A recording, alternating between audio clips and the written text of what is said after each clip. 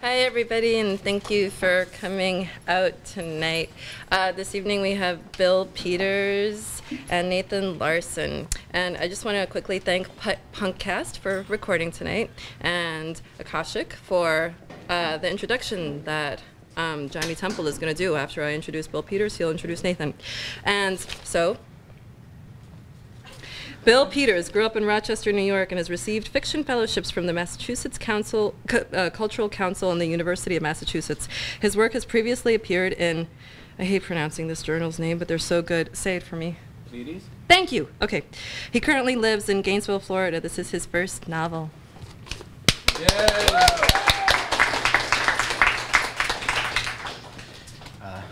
Hello, and thank you all for coming out, and thank you, St. Mark's Bookshop, for having me, and thank you, Nathan, for doing a lot of the driving on this. This is my first time doing something like this, and yeah, I couldn't have asked for a better person to do this with.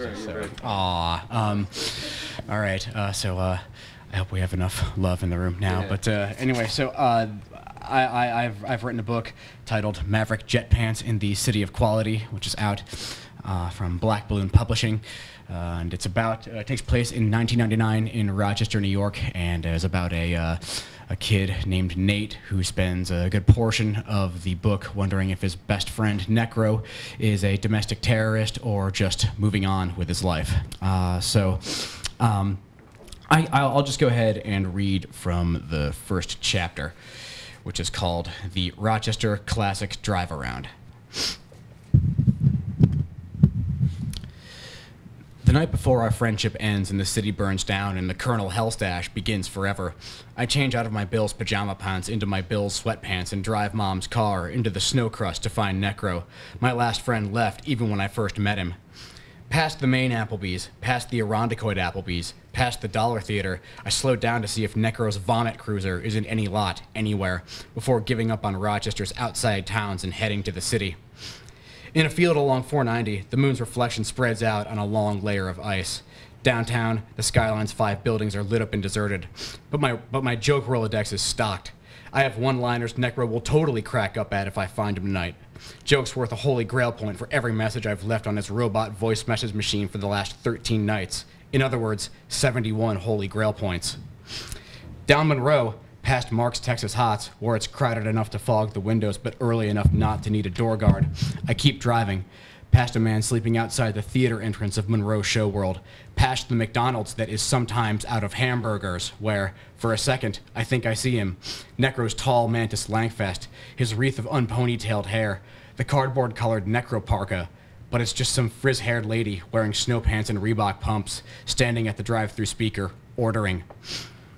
So no Necro tonight.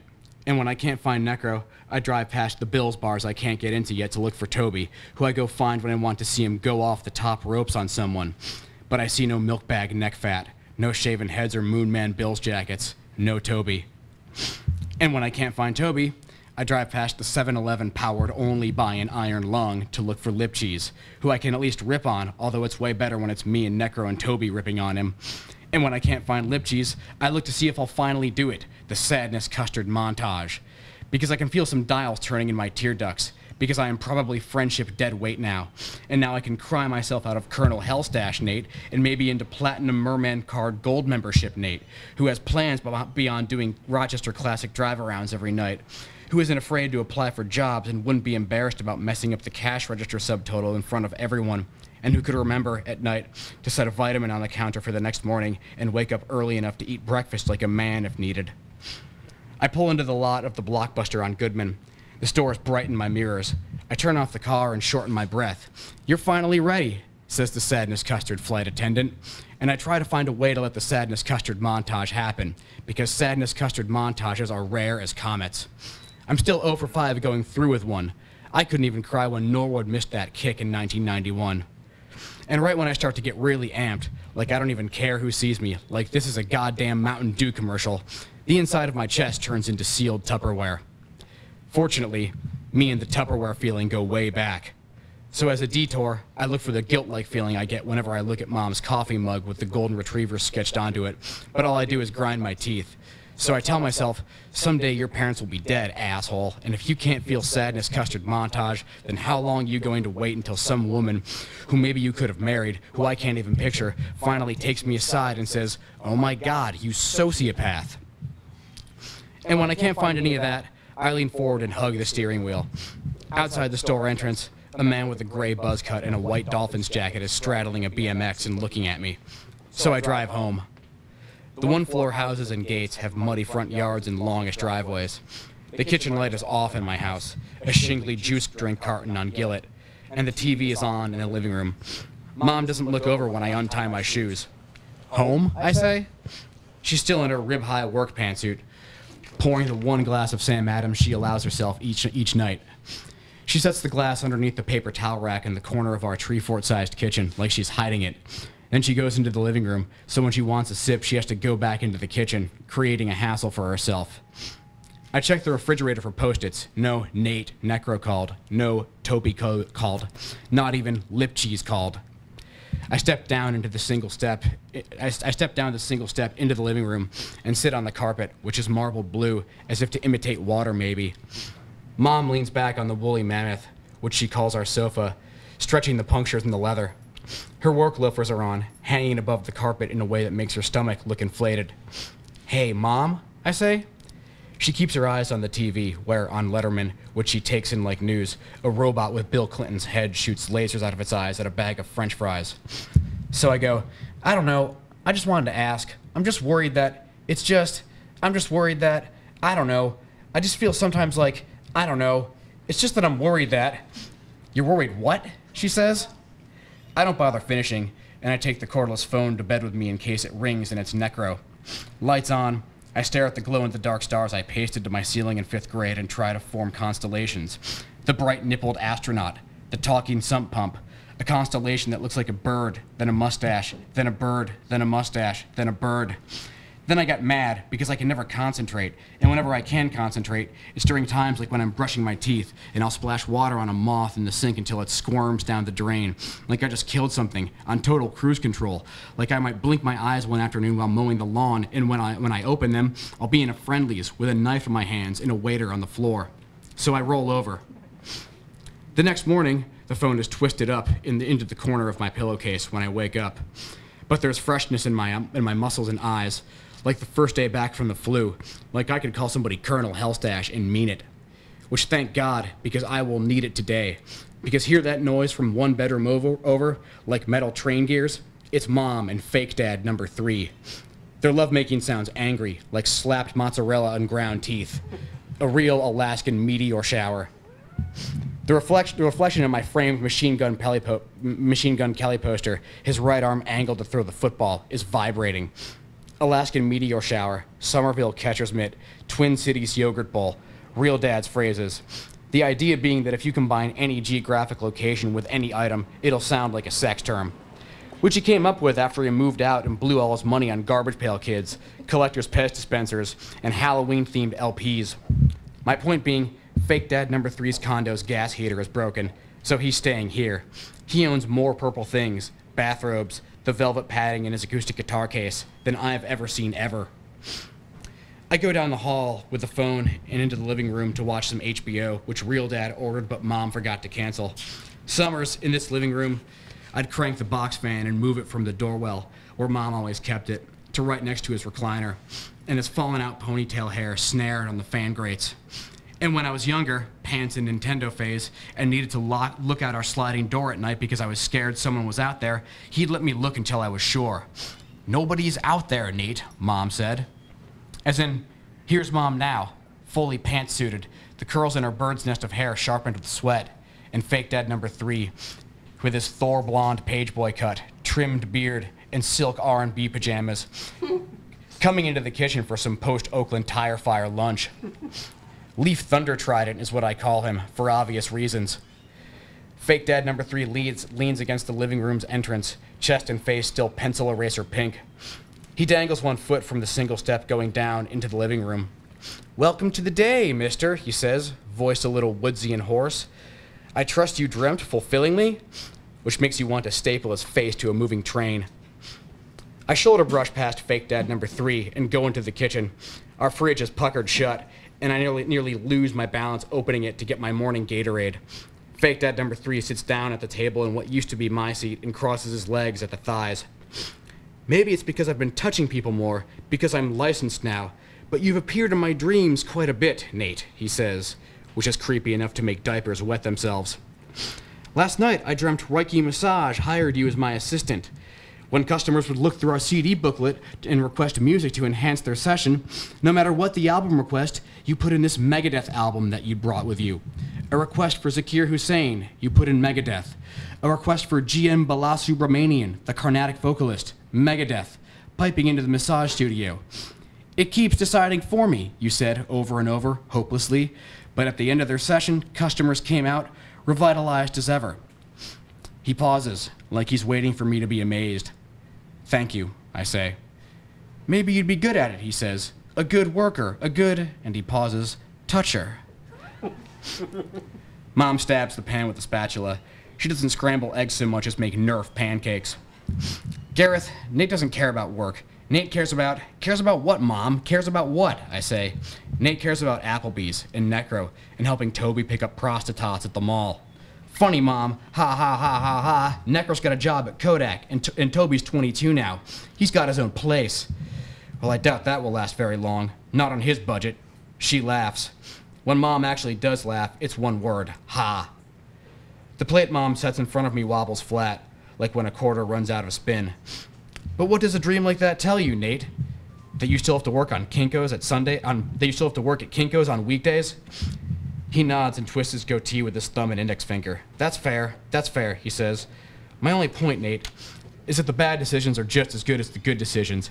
After several bad decisions amid a time of deep personal turbulence in Cafard, I came to understand that I was touring the Yemeni city of Taiz, and as I became more consumed with the turbulence, I woke up in my hotel room one morning to find myself blind in my right eye. My vision would later return, but right then, I threw out my maps and wandered east for days among the cot fields. A group of teenagers driving an El Camino with a howitzer mounted to the back pulled up next to me. A boy in a Walter Payton jersey approached me, drew a glass shard or perhaps a jambia, and screamed at me in maybe a form of Zabidi. Gareth, Mom says, laughing one ha. You didn't have an itinerary? I was a journeyman, Fake Dad number 3 says. I was taking in the stars. When life gives you lemons, you live. When the phone rings, I forget it's been in my lap, and I scoop it before it hits the floor and run into the hallway. The background noise on Necro's end sounds like rows of shopping carts crashing over and over. We're going to take and go to Weapon Man at 7, he yells in his Section 8 Merman riot voice, like he's giving orders, not even saying hey or sorry I didn't call back. What? I yell back. Where were you? I was worried. Textbook Colonel Hellstash. Take and move now, he yells again.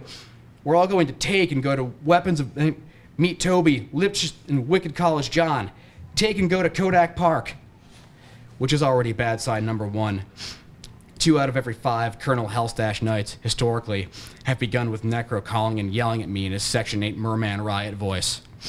And I wonder if I should bring him the scrap of paper that only had the word fuck written on it, which Mom found in my closet when she was stuffing my old clothes into garbage bags and hanging up her blouses so I could tell Necro, remember when we found this certificate of fuck downtown at the Pontillos where the telephones were answered by cats? Which maybe he'd like, and it would distract him from being Section 8 Merman. Then I say, almost by accident, maybe I am too old for this.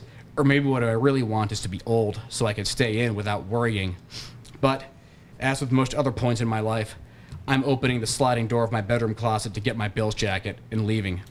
Going out with Necro, Mom says, when I walk back out into the kitchen. Necro? What? Fake Dad number 3 says. His name is Andrea. We call him Necro, I say. He moved from Louisiana, Mom says, the Fanto family, an army family. Nate dropped his MCC classes. She slows her voice down and lowers it to impersonate Necro so they could take and run away and get married. Ha ha ha ha, Mom. Real original. Ha ha ha ha. Well, Fake Dad number 3 says, almost lispily, does he stick around at night? Which you could even ask 13 nights ago. On New Year's Eve, the second to last time Necro, me, Toby, and Lipschitz would all stick around in the same place together. The ball dropped and, hours later, the channels went to carpet deodorant commercials. Miles of not talking between us in my basement, sitting on the crusted over couch when Necro leaned forward, head between his knees, and then flung himself back into the couch, violently, body bouncing forward slightly, squeaking the couch hinges, ponytail hairband flying off somewhere. Nobody spoke. The TV lit my basement's gray-painted concrete floor like the light of a fish tank. Toby leaned into the armrest on one end of the couch. Lip Cheese, on the other, tucked his knees into his t-shirt, greasing up a pillowcase. We threw our jackets over ourselves, and on the floor, I slid my hands between my knees and we fell asleep. On New Year's Day evening, with hangover filth shrink-wrapped to our tongues, we woke up. The sun was almost down, like a nectarine cooling on ice. It felt like every Sunday evening ever condensed, drifting in thicker than dishwasher steam. And there was no way I would even say 30 words that day. We high-stepped through the snow in my front yard to go to Toby's car and drove to maybe Jay's or the Heimlet for an omelet.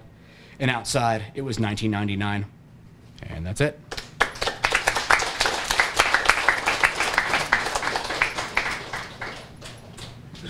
That's great. So, hi, I'm Johnny. I'm Nathan Larson's publisher at Akashic Books. And I'd like to start by thanking, and there's Arthur Nersessian.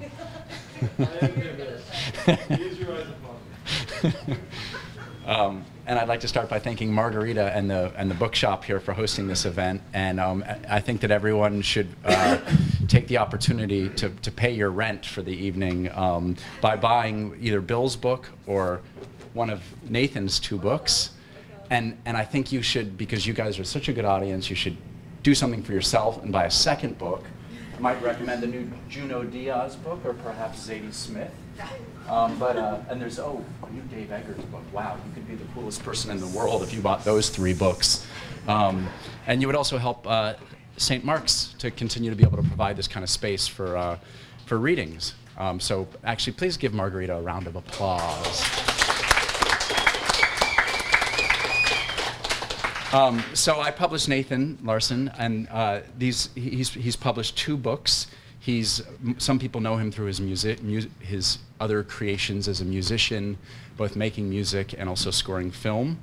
But he's writing now, and he's a killer writer. This is the first book in the series, The Dewey Decimal System, and then just recently we published The Nervous System. And Nathan will give you a little bit of a taste of this, and he's a pleasure to work with. And please join me in welcoming Nathan Larson. Thank you so much. Johnny, you're too kind. This is the love fest up in here. This was bugging me the whole time. Let me just tech this here real quick. I'm a music guy, I like to tech stuff. So y'all, thank you so much for coming. Like Johnny was saying, these bookstores, these places these are the centers of our community in a lot of respect. And when places like this go, they're gone and they leave a huge hole. So let's support this spot and others like it. Okay, as Johnny mentioned, I have written what is going to be 3 books in a series about a very damaged man. And he has all kinds of disorders. He suffers from OCD and PTSD and everything else. He returns presumably from some sort of military conflict to a very itself a wounded city, the city of his birth, New York, which has been sort of trashed by what we assume are large-scale terrorist attacks, and is reduced to sort of an assortment of construction sites. Given his sort of problems, he needs to come up with a solution, and he needs to come up with something to give his life some structure. So he develops something he calls the system, which is not just a means to get through the day, but it's also it's very specific in terms of navigational. For instance, the guy can't take a left before 11 a.m. Or no, sorry, he only takes left before. It's confusing for even me, and I wrote the thing. So he's a bit of an odd guy. He's taken up residence in the New York Public Library, the main branch, and is known as Dewey Decimal because he is rearranging the stock according to the decimal system, which of course is an impossible task, but there we are. So again, this is a series. This is book 2, so I'm going to start. This gentleman is trying to clean up the mess that he made in the first book. He's trying to expunge himself from the records of this, from his old boss's office. I'm just going to jump right into it here. This is the nervous system. No more digressions. Came here to the former district attorney's corner office to make double positive my tracks were covered. Pull off the surgical gloves, lob them at the overflowing trash bin. Messy, messy, messy. Produce a bottle of Purell TM, squirt a bit in my left palm, and rub vigorously, scanning the room. The office appears exactly as it did in my last visit. And my former boss, District Attorney Daniel Rosenblatt, has been dead for what, 6 weeks? I should know, I shot the man myself. Unhygienic elements abound like they're on the desk. Half a submarine sandwich peppered with molds, a sad bit of pickle. Balled up napkins, wax paper bearing the word Subway. Get the shivers. Think poor air circulation, floating spore colonies. Readjust my procedure mask to securely cover my nose and mouth. But it's not the filth that bothers me most, because for dirt, I'm more than properly equipped. It's the chaos, the disorder, the lack of methodology. My system, with a capital S, abhors disorder. I spent half a year in the dead DA's employ, partook in activities I don't want to discuss. Judge not, that shit was a living, and it kept me in pills, pistachios, and Purell TM, the 3 Ps essential to my continued well-being. Donning a set of new gloves, I exhale, and maybe 45 minutes of solid rummaging through the blackmail files crawl by, in which I've learned A. Former comptroller Ray Stevens has or had a revolving stash of 6 to 10-year-old Dominican girls in the basement of his Hamptons hideaway, shackled to metal rings in the floor, if I read the photos correct. Sounds extremely naughty, but perhaps that's just what comptrollers do. I've also learned B, the former mayor is in business with Russian/Chinese/Ukrainian crime outfits, collects his pound of flesh from each and every construction firm in town. No shock there. I recognize some names in there, particularly the Ukrainians. As well, current state senator representing the 15th Congressional District in Harlem, just a touch over from the territory of my childhood. Sired a child with a certain Korean hooker who was then most conveniently found dismembered along with the child in a barrel of kimchi. It's a laugh line. This led to a quote-unquote 32nd Street massacre, which the NYPD has always claimed was triggered by their well-intentioned, if clumsy, attempts to quell a Korean turf war. Et fucking cetera. Yawn, stretch. All these goddamn documents, but I'm none the wiser with respect to my own status. Hit the ensuite half bath. Mirror, mirror, wringing my hands with rubbing alcohol over the sink, I spy a thin, dark-skinned male of mixed pedigree in a hat, tasteful dark brown suit, knitted charcoal tie, maybe mid-40s, though it's hard to say, given that those of us who have survived this far now possess the dried-up look of the malnourished yoga obsessive or a late-stage HIV sufferer. The blue surgical mask perhaps clashes, but it is not an accessory. It is for my own protection. Leaning in closer, my nose will never exactly be the same, and the amateur stitch job on my cheekbone has left behind a jerky swipe of discoloration. The scab on my lips is constantly cracking even now, so it remains practically an open wound. If you observed me walking, you'd see that I have a fairly pronounced limp and favor my left leg. You would too if you'd had your kneecap blown off. Otherwise, I like to imagine I caught a dashing figure. Even the limp bestows a certain casual elegance. See me on the street, you'd reckon I got a style all my own and Tony places to be. Exclusive spots way the fuck out of your league. Add the rubber gloves, the face mask. I reckon it lends a whiff of the mysterious. That is, yo, I like to think so. Back at his desk, I withdraw a bottle of Grey Goose vodka from the lower left-hand drawer and a couple of loose Cohiba Coronos Especiales. Here's that cigar clipper with the man's engraved initials. You fucking jackass. Douse the place in spirits, around in a circle twice. Take a final look around. Out the window, the great Woolworth building, visible due northeast, about to be outdone again, once they wrap up that new Freedom Tower piece of shit for the second time yet. Frisk myself, locate a book of matches, reading Millennium Hotel, gives me a little zing. Obviously, I haven't been smoking much lately. There in the doorway, I take a moment to scrub those paws good with the Purell TM and kit up with a fresh mask and set of gloves, clip the tip off a Cohiba, jam it between my split lips and spark a match. With the flame applied, I rotate the cigar, getting a nice even cherry going. Flick the match back into the office. It hits a stack of documents. Whoosh! Manila and paper go up in hot blue. The flame charges right, chasing its tail. The room blossoms fire. Waiting for an alarm. The sprinklers. Cops. Movement. Anything. Something. Doesn't happen. Because like everything and everybody in this ghost town, like my knee, like my head, like my heart, everything is broken. Everything is barely there. Limping up the marble stairs that lead to the main branch, I shift the box of files to one arm and tap the southernmost lion's stone ass. That's system protocol with a capital S. A tap on my way out and a tap on the way in. Balance, people. Twin monster cats keeping vigil over my home here at 42nd and 5th Avenue. Again, balance. I take a moment to groove on it all, applying Purell, TM, as I do so. Clean of hand is clear of mind. I just made that shit up. I'm out of the words, repeat it to myself. Clean of hand is clear of mind.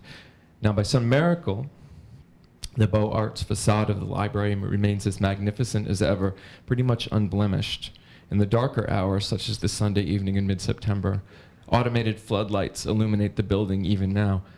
One or two have burned out, and I wonder how long the surviving lights have yet to live. I will mourn them when they go, believe me. I peep south. You could roll a skull down 5th Avenue. Absolutely zero traffic. Dead quiet, with the exception of a distant metallic hubbub. A construction site to the east, the night crew going at it. Get itchy around crowds. That's where true believers go to blow themselves up. Right to the dead center of a nice crowd. That's why today's New York City couldn't be a better spot for a cat like me. In that sense, this town is very much improved, I should know. I'm the original native son. The air is getting steadily worse, if that's possible, or at least that's my perception. The stench, with a capital S, which has been brutal since February 14th, is now actively visible. A jaundiced haze of burnt plastic, burning oil, and smoldering trash. Hard to go more than 5 blocks without feeling a tightening in the chest. Shortness of breath comes off the water, out of the ground, rains from the rancid sky. Gets in the eyes and nostrils, glassy little particles, fat snowflakes of ash. I see it in the floodlights, a slow-moving yellow fog. Shiny bits wink at me like glitter. You can learn to live with anything, and that's the real. Upstairs in the grand hall known as the Rose Reading Room formerly, I shoved the box of documents beneath the bench nearest to the corner where I keep my shit. Strip down to my boxers, shrugging off my shoulder holster, which stinks of sweat. Stow the guns. Carefully hang up my suit on a plastic Century 21 hanger. I'm jumping around because with these kind of mystery things, I don't want to give away the story. Let me see here. Give you some more textural stuff, right? Later on, two-stepping it north up 5th, realizing I feel good. Back on my grind. Important to have projects, goals, even if they're not immediately clear to anyone. Group of Central American thugs slouching on a corner. One of them gives yours truly an eye frisk, then returns to his can of SpaghettiOs, probably trying to figure out what's next after the Chinese gave his people the racial hi-hat. Thugs, scavengers, and gypsies every which way, disgruntled worker bees looking to smash and grab, and who can blame them? A big industrial boom in the sky draws my attention northward, top of the empire. Something hypnotic about the incessant comings and goings around the tower on that iconic building. I pause. What the fuck are they doing up there? As far as I can recall, there wasn't any major structural damage to the empire, just the shooting on the observation deck, a replay of the shootings in that same spot back in 1997. Details are spotty. A lot of people got dead. But that event was overshadowed and sidelined by the larger whole of February 14th. I reckon blowing up the Brooklyn Bridge upstaged most everything as dramatic and sexy a terrorist act can get, even if it didn't quite take the structure down. Highly visual, the exacting distribution of the explosives, boom, boom, boom. If you're into career demolition, where do you go from there? How do you top it? I didn't witness the event myself, but it must have been some spectacular theater. Strikes me concerning the Empire State. As I watch a crane heft a massive girder, they're actually constructing something new up there, visible perhaps from above, maybe from the upper floors of the Chrysler or 15 Penn. Clock the helicopters buzzing around the spire like hummingbirds, always with the helicopters, be they NYPD, Apaches, and Super Cobras or matte black and unmarked, vibing Roswell, enhanced interrogation, secret CIA prisons. Ah, the familiarity of such stuff should relax me. I did enough time in such twilight zones, but it doesn't. Ghetto birds make me nervous. They always have, especially now. Catch myself standing out in the wide open, wrenching my neck backwards, spacing out, sloppy. Time to step. Pop a pill, pull up my surgical mask. Continue north, trying to put some space between myself and freaky-deak Koreatown. Mere blocks away, and it gets quiet in a hurry as I move beyond the construction sites. And splat, something gray hits the sidewalk in front of me. Jump back. There's a dead pigeon. Wham, make that a pair. I look up, slide back against a building. A third, smack. Christ, even the vermin are jumping ship. Take a moment, sneak another pill.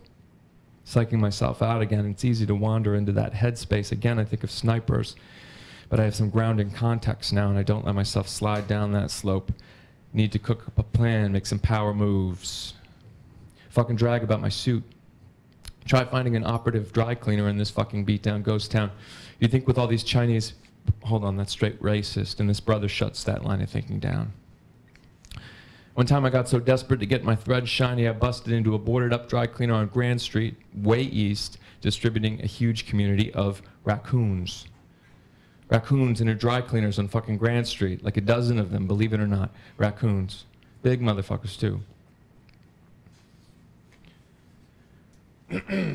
Getting towards the end here now. Ghosts pursue me up the FDR, shrieking and raging, ghosts increasing in number and ferocity. I flee them at a gallop. Drilling it, hit Harlem River Drive, Major Deegan, exit 13. Flash through neighborhoods long ago emptied of anything organic. Stand before the Gun Hill houses. Behold the architectural cruelty of American public housing. Behold the banality of economic segregation, of slow genocide. Observe the empty playground and the singularly ghetto debris strewn here and there. 40-ounce bottles of old English malt liquor, Doritos bags, chicken bones, a stray toddler-sized Rockaware sneaker. Note all of this, disregard it, move, enter the building. All surfaces are subway car metallic, impervious to graffiti. Enter the elevator, which is functioning tonight for some reason. Enter a mist of old piss and mold. I always love that. I gag. Press the correct button with my elbow. Exit the elevator. Follow the hallway to the correct door. Shift the bag of dried octopus to the other hand. Take out the key. Key and lock. Listen to the door. Weapon out, just in case. Open the door. Approximately 4:15 a.m. finds me propelling the Chevy Volt southward. Senator Koch is spread out in the back seat, secured and compliant. I'm alone with the city in that ungodly hour, the hour of the wolf, when even an all but abandoned metropolis takes on yet another dimension of strangeness. Ghosts hound me all the way downtown, howling, making demands I don't understand. Pedal fully depressed, and I don't dare look back, no, not for an instant. I possess a certain tranquility, and I honor the system by observing the correct routing, Bronx River Parkway to the Bruckner Expressway, exit to Bruckner Boulevard, cross at 3rd Avenue Bridge back onto the FDR Drive, which will carry us ultimately to the Brooklyn Bridge. Mindful travel. I force a peaceful kickoff to a day that will very likely plunge me into some fresh abyss. I wear my unremarkable gray suit as if headed to an office job, shoulder holster under my jacket with my freshly clean CZ99 15-round magazine. At my belt I carry the diver's knife. Ankle holster with the P290, 6 rounds in the clip. On the front passenger seat, I have my bag with the senator's file retrieved from the air vent and all accompanying digital media. Meditate now on the impermanence of our institutions, our monuments to ourselves. Certainly, we have seen a great many of these massive shrines to our ambition fall, dissolved, be reduced to ash. After the rickety wooden UN underpass at about 39th Street, I look west at the spotty lights of the Chrysler Building and experience a profound rush of sadness, accompanied with a reminder. As the Buddha teaches, a denial of one's true nature and clutching at perishable and changeable things can only result in acute suffering, and people, I do suffer acutely and shower this anguish on all who come near me. Spiritual reconstructive surgery is required should I survive the next few hours. That's my next big to-do on my extremely short to-do list, which at the moment sounds a little something like this. To-do. 1. Organize books at the library according to decimal system. 1A, don't die. 2, as in to be determined. But fuck such musings, silly rabbit. Tricks are for kids. I gotta stay good. I gotta stay gold. Keep tight on the road. The ghosts hang back, perhaps sensing my resolve. Headlights hit the sign for exit 2, Brooklyn Bridge, Manhattan Civic Center. But it is necessary that we pass this up, come back around, in order to avoid violating the no left turn edict of my system. Attain the on-ramp. Screech slide the Volt to a sideways halt at the head of the bridge, above what I know to be the appropriately named Rose Street. Let's do this thing, and let's get it done. So that's it for me. Thank you so much for coming out tonight.